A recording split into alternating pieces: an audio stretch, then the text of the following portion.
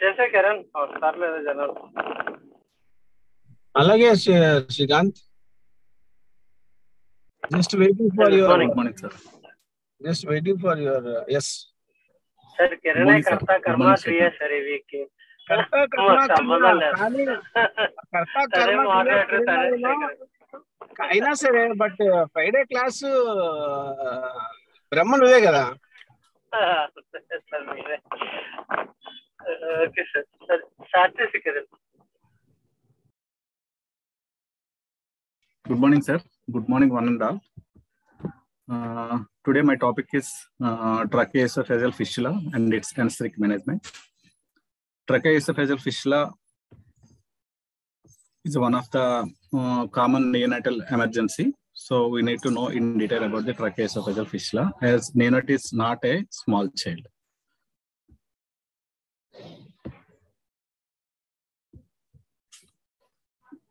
Coming to definition, it is an abnormal connection between the trachea and esophagus. It is formed because of the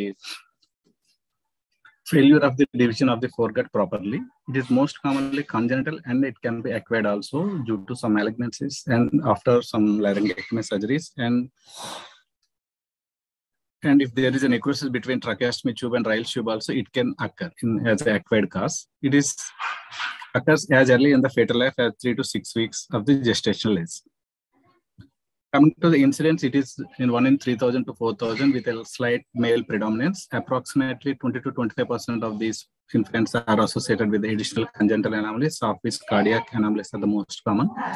And vectoral anomalies are commonly associated with this type of syndromic childs. And recently, significant incidents of non-vectoral anomalies were also studied, and like umbilical arteries and genital defects and respiratory abnormalities are also associated with the tracheoesophageal fistula and esophageal atresia. It is associated with some trisomies, trisomy 13, 45, and 18. It is adverse, and 21 it is with the Down syndrome. It seems multifactorial and sporadic also. Coming to classification of the various classifications, gross classification is most commonly followed. It divided into A to E type, out of which type C is the most common, and type A is a simple esophageal atresia which has no connection with the trachea or respiratory tract, but it is most commonly associated with the cardiac problems. Type B is having esophageal atresia with the blind pouch is communicating with the trachea. Type C is a esophageal atresia and the distal esophageal segment is communicating with the trachea or bronchus. And type D, which is also present with most proximal and distal, both the connections are there. Type E is not having esophageal atresia, and it is called as H type. Out of which type C is the most common. It is of 85.7%. Coming to severity classification, there are two severity classification. One was Spitz and second one was Watterson. Out of his Spitz classification is most commonly followed from 1994 onwards. It is based upon the weight of the newborn and associated congenital anomalies. They divided into 3 classes: Group 1, Group 2, and Group 3. Group 1 is if the weight of the child is more than 1,500 grams with no cardiac anomalies, and the survival rate they defined as 98.5%. Group 2 is weight is less than 1,500 grams, and there are no major cardiac anomalies. It is survival rate is around 82%. If for Group 3, the weight is less than 1,500 grams, and they are having cardiac anomalies, the survival rate is 50%. Coming to Watson classification, they divided into category A, B, C based upon the weight and associated congenital anomalies and association of the respiratory infections. If the category A is if the weight of the child is more than 2.5 kgs, can undergo surgery immediately also. If the weight is 1,800 to 2,500 grams with pneumonia and are having any congenital anomalies, short-term delay can be taken, needs stabilization of the patient prior to the surgery. If the weight of the child is less than 1,800 grams and having severe pneumonia, requires a staged surgical repair. Coming to diagnosis, it can be done prenatally and postnatally also. Prenatally, if the antenatal is showing polyhydramnios, the there is chances of having the patient is having esophageal atresia. And some patients will go into preterm labor, and there is the absence of stomach bubble in the ultrasound, gives a suspicion for the tracheoesophageal fistula. Coming to postnatal diagnosis or symptoms, there is excessive salivation, drooling, excessive coughing, choking, repeated cyanotic spells, respiratory chest infections. And coming to radiological evaluations, the chest X-ray will show a coiled nasogastric tube and unable to pass the nasogastric tube more than 8 to 10 centimeters. And even ultrasonography, even MRI can demonstrate the presence of tracheoesophageal fistula. Coming to preoperative assessment, we have to rule out any associated respiratory tract infection. There is every chance of aspiration of the secretions. There is every possibility of the prematurity of the baby and there will be liver and renal impairment also due to immaturity. And there will be associated congenital anomalies. We should be looked into it. And radiological evaluation like chest X-ray, ultrasound, 2D echo to rule out associated any cardiac anomalies and any other anomalies. Routine blood investigations, CBC and serum creatinine and liver profile to rule out any associated sepsis and renal and liver impairments. Preoperative bronchoscopy in some situations they will do to know the position of the fistula, number of the fistula, and size of the fistula. And hemodynamic status, we have to know about the patient, and any surgical history if the baby is having in prior, like gastrostomy. In a stage of procedures, they will come later. Coming to preoperative preparation, ligation of tracheoesophageal fistula is urgent but not emergent. But it's emergency in situations like if it is associated with respiratory insufficiency requiring ventilatory support. There are several interventions to protect the lung from the aspiration pneumonia, like avoid feeding and keep the patient on the TPN or IV fluids, and keep the patient upright position to avoid gastroesophageal reflux disease, intermittent suctioning to the upper pouch, and administer antibiotic to treat the sepsis and aspiration pneumonia. Coming to general measures in patients in this subset of group, that is infants, there will be difficulty in IV cannulation in many of the situations because sometimes the baby weight also will be less. We have to take alternative precautions while taking the cannulations and rule out any associated congenital anomalies. And they are more prone for hypoxia. The FRC is very less and they have very less number of alveoli. There is immature sympathetic system and there is more vagal predominance. Because of the situation, we should avoid the hypoxia in these patients and avoid hypothermia and avoid hypoglycemia. They are more prone for these two situations. There will be difficult intubation because of the anatomical position of the airway and size of the head. Proper IV fluid management according to the fasting status and proper postoperative analgesia. Coming to different types of surgical options for tracheoesophageal fistula is, for newborns, it can be thoracotomy, mostly right thoracotomy, and sometimes it can be with the one lung ventilation, thoracoscopic procedures they will do. Approach will be decided by a surgeon after discussion with the anesthesiologist whether the baby is fit for one lung ventilation or not. Coming to pre-medication, anti-sialodox with atropine and glycopyrrolate and injection vitamin K, 1 mg over 3 days, IM or IV, as there will be prematurity in most of these patients. And regarding monitoring, we have to monitor the ECG and we have to keep the 2 SpO2 probes to know the preductal and postductal saturation status and temperature probe and a precardial stethoscope, ETCO2, NABP. If the patient is unstable hemodynamically, you have to monitor the invasive blood pressure monitoring also, and in the patient with congenital heart diseases. Coming to induction and intubation, awake intubation is preferred in most of these patients. Awake intubation with the fentanyl is considered the better as it avoids the gastric distension. Alternatively, we can try with the inhalation agent with the sevoflurane or halothane, with or without muzzle relaxant. But some centers, they are practicing intubating the child with the giving proper muzzle relaxation also. And in some centers, they will practice doing the rigid bronchoscopy and pre-surgical planning to know the number of fistulas and location of the fistulas and position of the ET tube to rule out the tracheomalacia also. Coming to intubation is carried out in the supine position with the head in the neutral position and appropriate size of ET tube according to weight of the patient as per 789 formula. And the choice of ET tube will be fleximetallic tube. While intubating, keep the bevel of the ET tube posterior and turn 90 degrees anterior. Once the air entry is confirmed, keep the endotracheal tube very much inside and draw until bilateral air entry is equal. Make sure absence of any gastric distension by auscultation and attach EtCO2 monitor to gastrostomy tube if present. Fogarty catheter used alternatively for one lung ventilation, but this will be very impractical in small babies, and double lumen tubes are also not available at this age group. Further displacement of the Fogarty balloon may occlude the trachea also.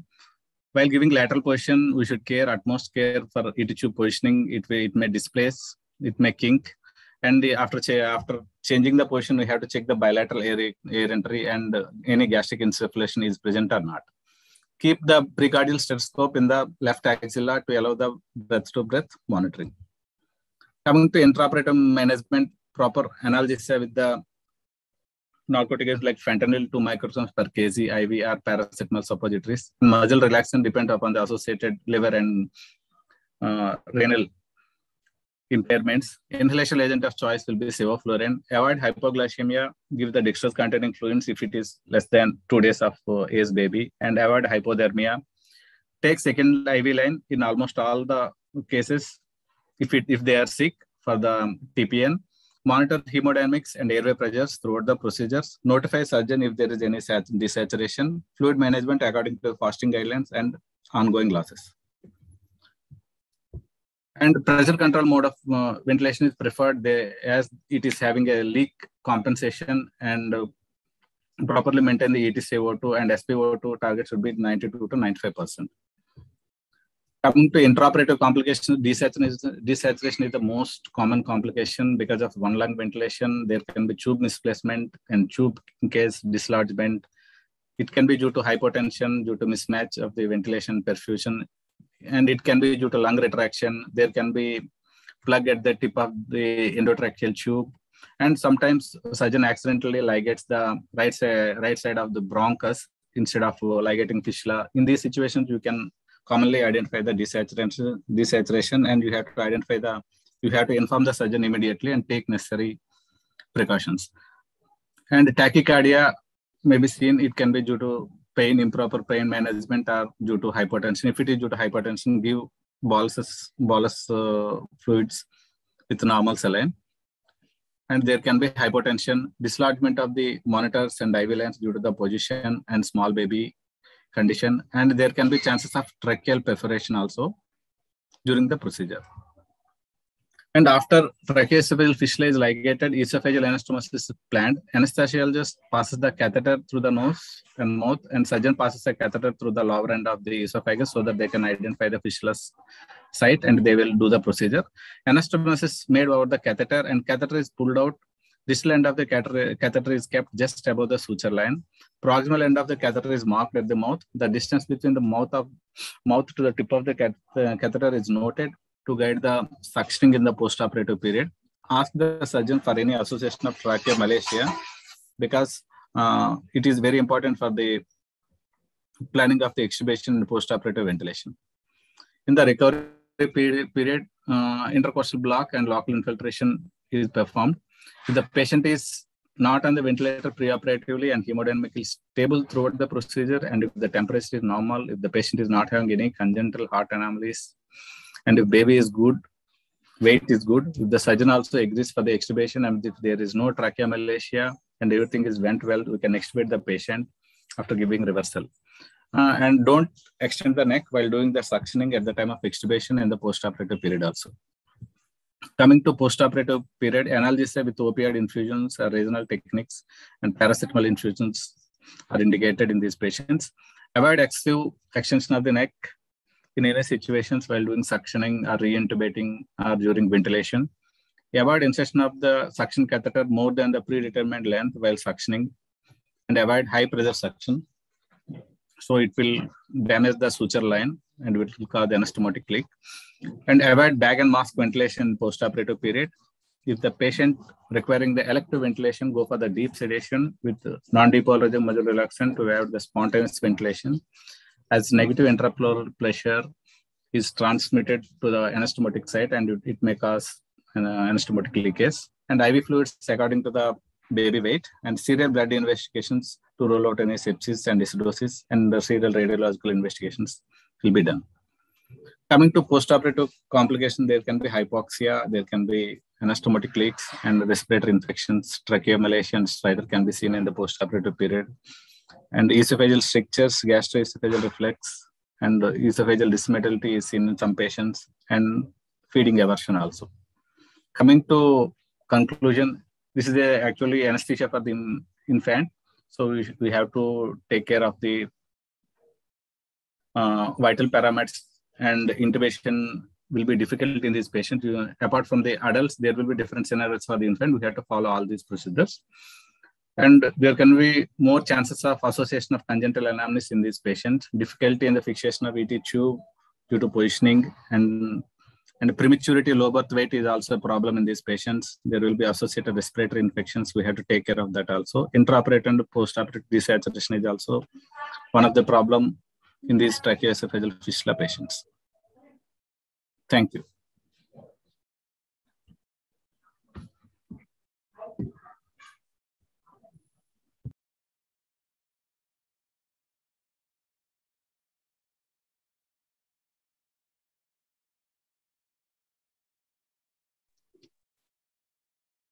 Srikanth start చేయి.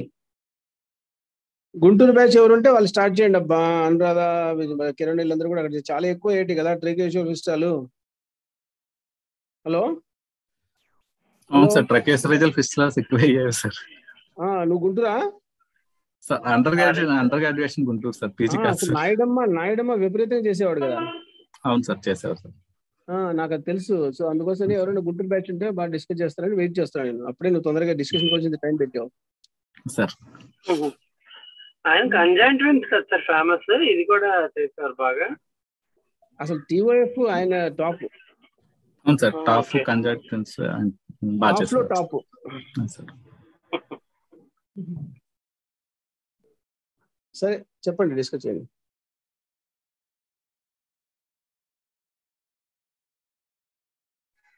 Sir, good morning, sir. How do you assess blood loss in pediatric patients?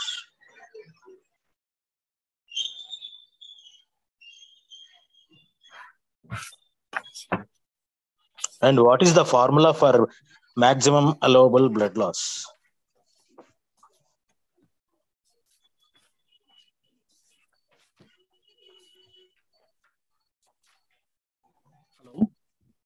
Hello. Sir, am I audible, sir? Yes, sir. Sir, estimation of the blood loss in especially in the neonatal group is very difficult, sir. It is based by the observation and the number of the sponge count and mop count, they will also assess. And the neonate is especially having 90 ml per kg body of circulating blood volume, sir. For maximum allowable blood loss, we have to calculate the estimated blood volume, and we have to know the initial hemoglobin and the final target hemoglobin. So then we can estimate the maximum allowable blood loss, sir. If the 15 to 20% of the blood is lost, we have to replace the blood, sir. And generally, if it is more than 50 ml, then we have to definitely replace the blood. The loss is more than 50 ml in this age group.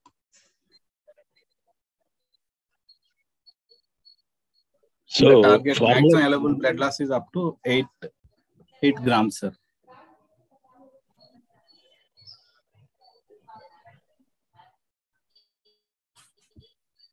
So estimated blood volume into initial hematocrit minus final hematocrit by initial hematocrit, sir. Or target hematocrit by initial hematocrit. So what is the hematocrit of PRBC? Sorry, this is not for you, sir. For post DNB students. Sorry, I am not going.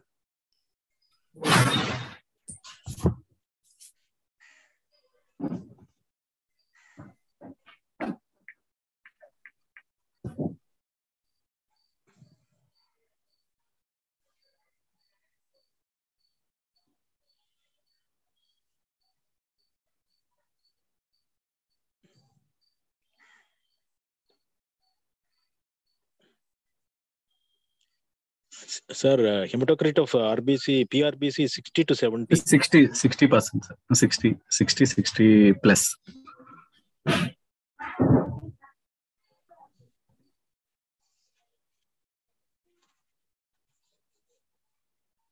Sir, there are any criteria for post-op ventilation apart from surgeon's request? Sir, if the baby is having significant cardiac anomalies and if the baby is having associated respiratory infections, which is significant, if the baby is went for more prolonged duration of surgery, if the baby went for more hypothermia, and if there is more acidosis, we can actually post-operatively we can electively ventilate the patient apart from the surgical issues. Sir. If the baby weight is also very less, also we can electively ventilate, sir, apart from surgical issues. Sir. What is the ideal age where you can take electively post this TF? Sir, TF is a emergency surgery, sir. So ideally, if the patient is not having any major cardiac anomalies, we can take on second or third day of the after delivery, sir. Second and third day. If the baby is having significant problems, they can go for staged surgeries. They will initially go for gastrostomy, and they will keep the patient on the TPN and IV fluids. And after that, they will do a staged procedure. They will do gastric pull-ups, sir.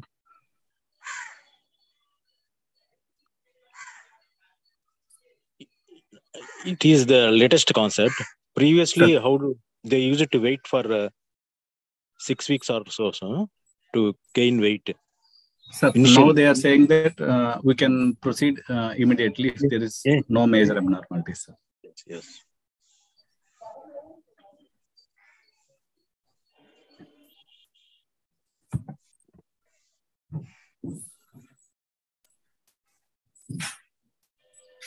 Sir, I have a question, sir.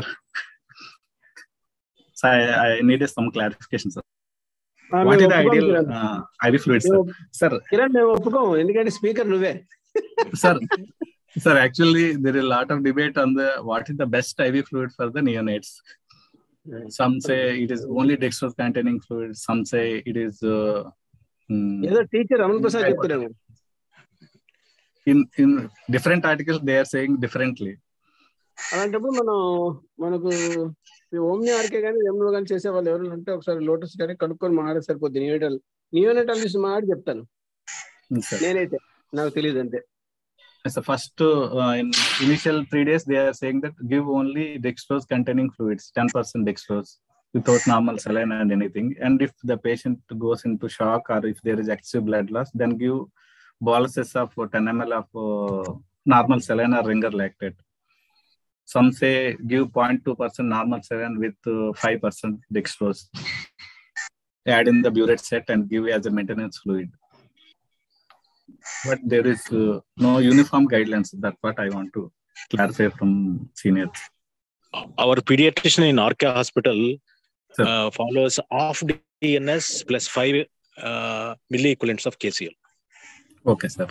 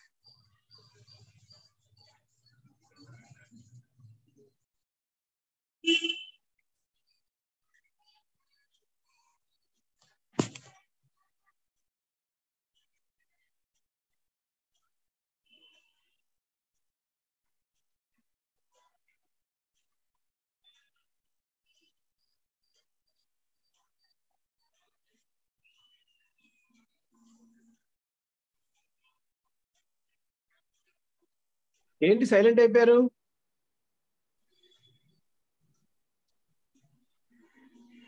Kiran తెలియదు sir. ఏం లేదా? శ్రీకాంత్ అయిపోయిందా? Discussion అయిపోయిందా? Hello Srikanth sir, Srikanth ఉన్నాడా లేదా? సరే ఫోన్లే, నువ్వు చెప్పు, డిస్కషన్ అయిపోయిందా? సార్ మామూలుగా అయితే అయిపోయింది సార్. ఏమైనా డౌట్స్ ఉంటే క్లారిఫై చేస్తాను సార్. అలాగే, right, thank you.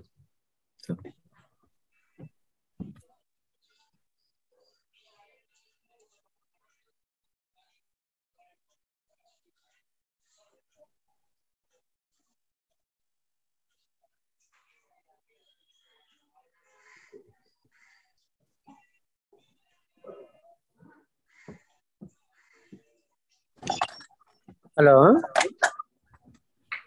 Hello.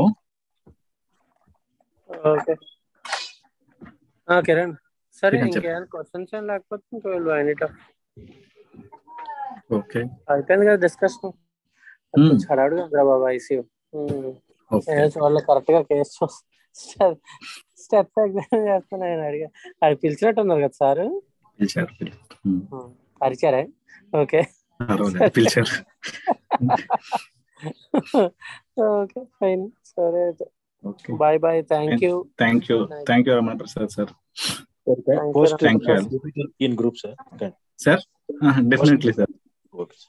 Okay sir, thank you.